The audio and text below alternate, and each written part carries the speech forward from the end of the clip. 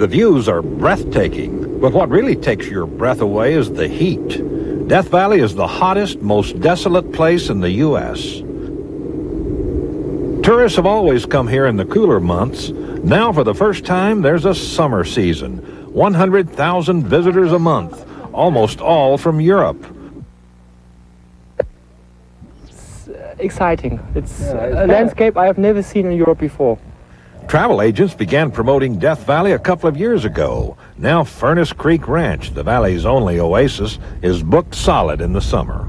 They've been riding the air-conditioned bus across the desert, you know, and then all of a sudden they get out and it's 130 degrees, pow, right in the face.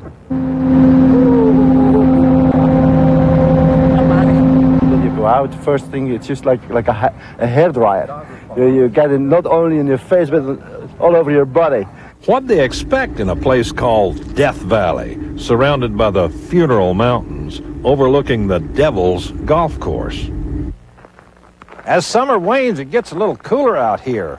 Today's a pretty nice day. It's about 112 degrees.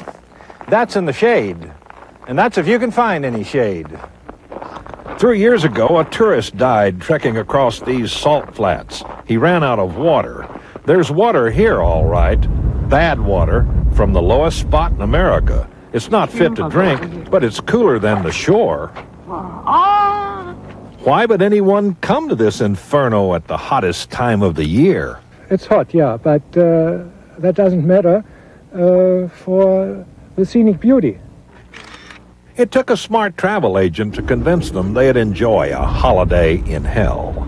Charles Murphy, ABC News, Death Valley, California.